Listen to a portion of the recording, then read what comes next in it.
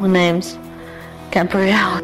I'm 25 years old. I have a mild to moderate intellectual disability.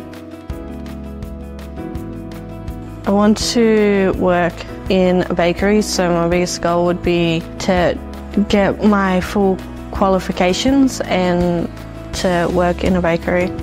You can't get qualifications if you're not working. There is something out there for me. I just gotta find it and be patient. It makes me feel happy and it's very calming for me. I can de-stress when I'm baking. I also remember baking with my grandma when I was younger, and that was always fun, so I thought, why not make a living out of it? We did a tour around all the different disability sites. So we went to all of them around Campbelltown.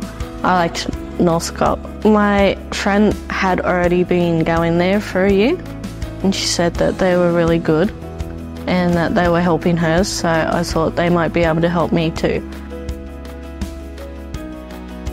She's helped me work on my confidence and my people skills.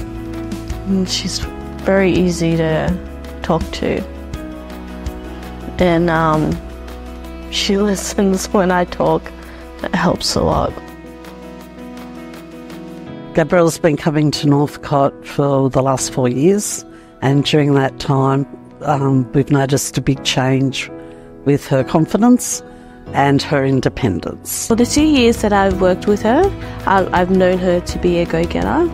She's easygoing, independent, organised, and she's actually really easygoing with the customers, so she's the one that also helps and is the extra help that we need.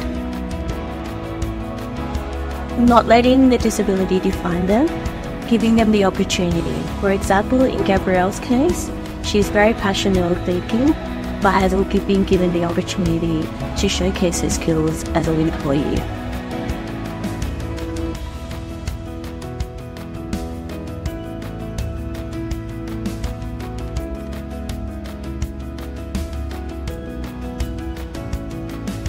Young adults don't always have access to vocational programs tailored to their unique learning needs.